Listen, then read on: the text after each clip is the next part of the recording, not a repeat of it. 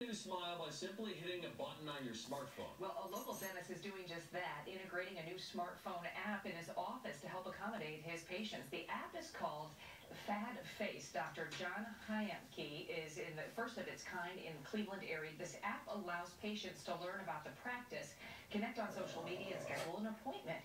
You can even preview your new smile by sending pictures through the app without even leaving your couch. We're actually able to take a smile and show you the concept of the smile we think we're going to design for you.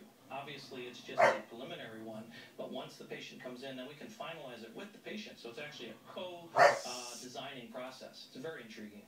Now, the app is free in app stores. The doctor says the app also accommodates patients who may be too busy to schedule an appointment or those who are a little apprehensive about going to the dentist. A late night talk show.